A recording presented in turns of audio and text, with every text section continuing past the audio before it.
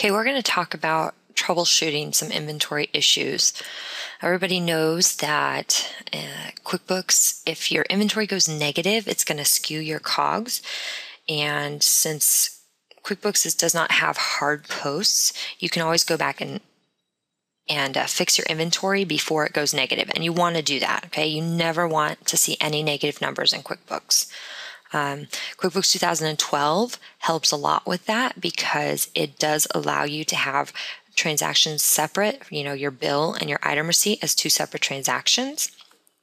But we're going to go ahead into, just basic troubleshooting of inventory from things that happened in the past, the most common mistake. All right, so I'm going to go ahead and run my balance sheet. And once I pull this up, and we're going to run it just for the end of the month for now. Notice here, I have my inventory valuation in here, 229.75. Okay, now I'm going to go ahead and run my inventory valuation summary as of 10/31.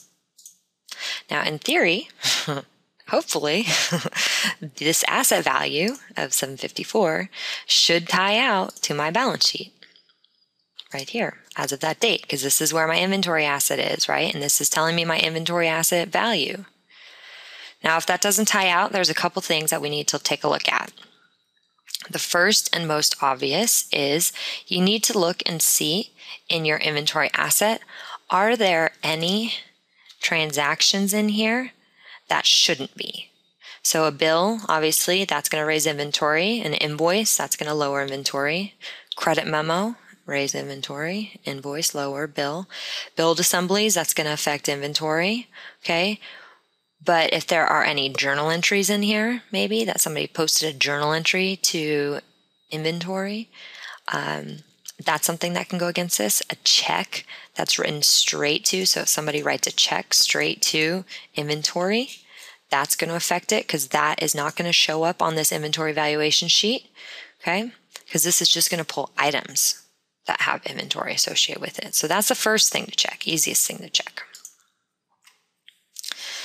The next thing, it's also pretty easy in my mind, but it's important to note. So we're going to go into our items list here, and we want to look at our inactive items.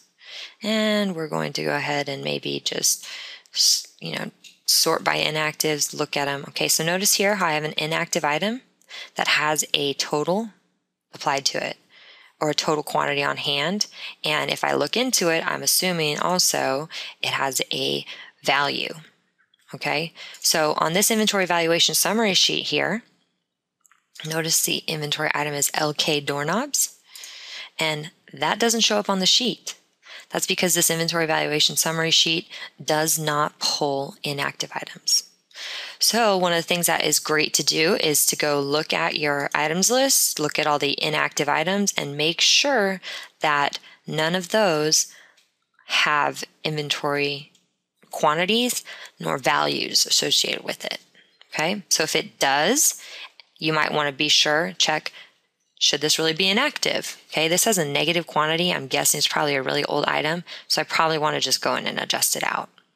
So what you want to do there, you go up to vendors, inventory activities, adjust. All right, so I'm going to adjust it as of 10/31. Of course, as I mentioned before, you truthfully want to adjust it before it ever went negative. So it went negative on 5/18. So if you're not going to affect prior year books, you might want to go back and adjust it as of 5/1 so that it never goes negative. However, if it's gone negative for years in the past, you just want to pick a hard date when you're going to adjust it. Most people adjust it at that point against equity, but you might need to run it through the P&L. It's something you need to talk to your CPA about, or whoever's preparing your taxes, okay?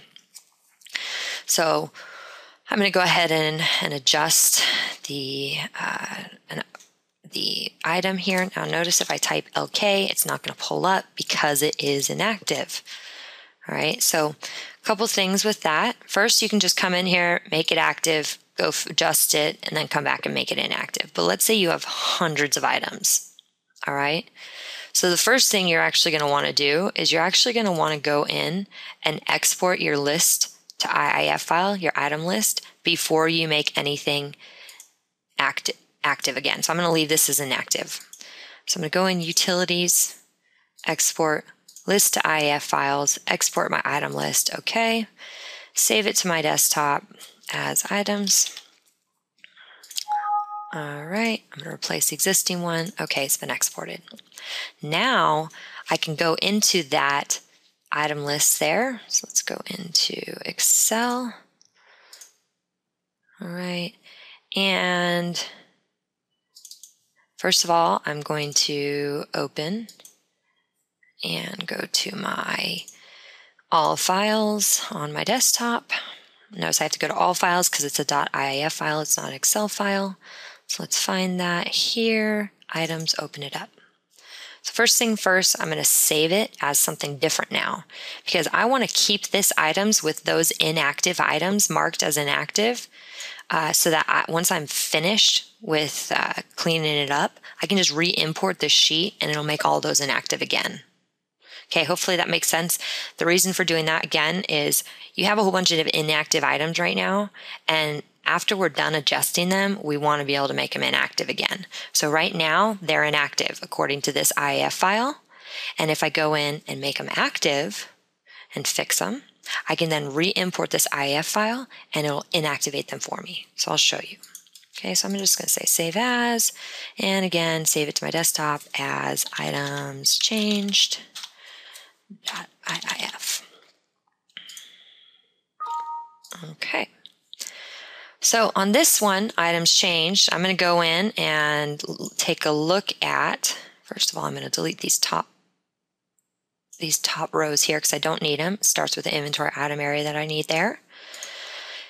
And I'm going to scroll on over to where it talks about if it's hidden. And I'm going to make all of them hidden, no. So is it hidden? No, N, all right? The Y, that's hidden. If I go over and look at the side here, there's the mileage. And if I find, let's find the other Y over here. Here's another Y and another Y. So let's go take a look at which item this is. Job materials. Okay. We would find eventually the one that we had just made inactive. Let's find it. Okay.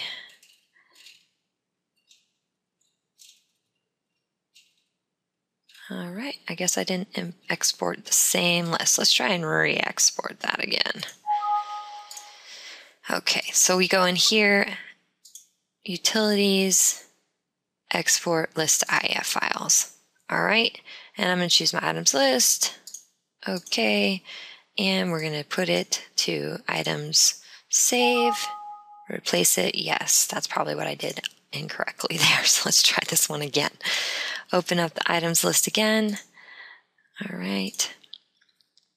And now let's see if it has the correct items here. There's my LK doorknobs. And if I scroll over to the side, it's going to say, is it inactive? Yes. Or is it hidden? Yes. All right. So I want to change. I'm going to save this as, and I'm going to save it as items changed. .iaf. I'm going to replace the other one. Okay.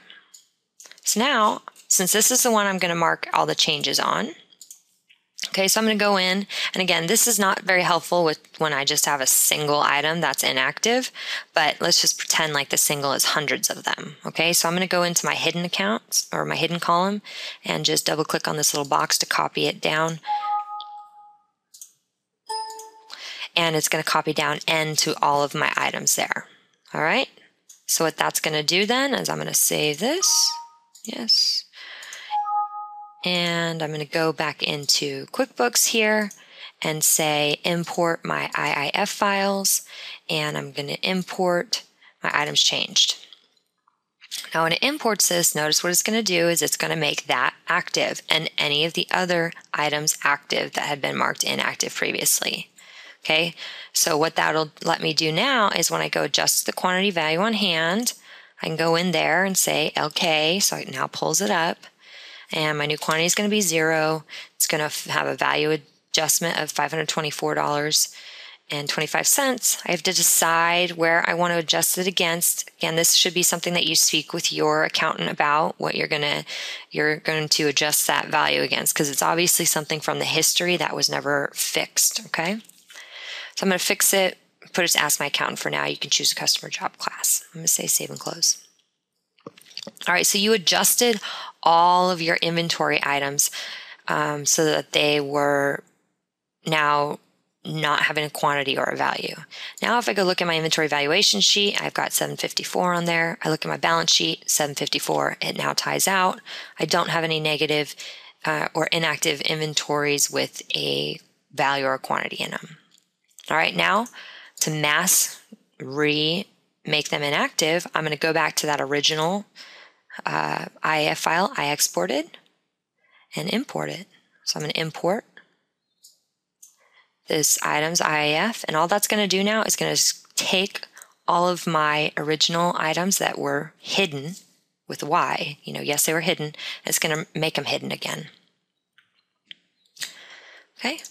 So notice now you don't see that LK on here, and if I show my inactive items, it shows up here as inactive.